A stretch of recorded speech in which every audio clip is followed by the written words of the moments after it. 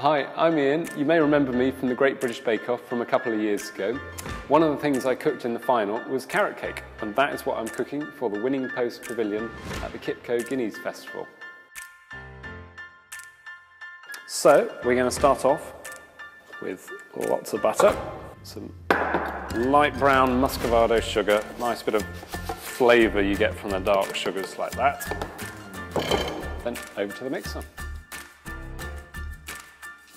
Right, that's looking good over in the mixer now, so time to start adding some eggs.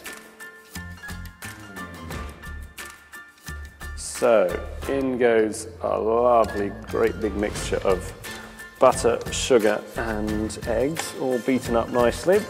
We've got a lovely mixture of dry ingredients in here. We've got some flour, we've got loads of cinnamon, we've got some nutmeg, we've got some ginger, our favourite ingredient, the star anise. Lovely stuff, really gives it another level of flavour, I think, something really special. So quick mix up of that. And then it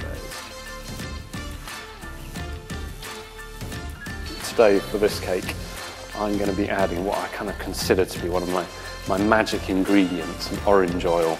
I'm also going to put another oil in there. This one is clove oil, very strong stuff. So next up we need all the carrots. So good load of carrots go in there. Next, to help give it a bit more moisture, some orange. Carrot and orange is quite a sort of good flavour combination, so why not put it in a cake?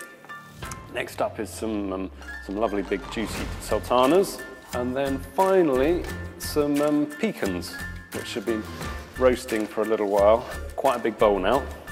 Got to somehow stir it all together.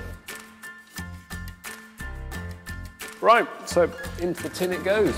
One last scrape of the bowl, and then the rest, I think, chef's honour.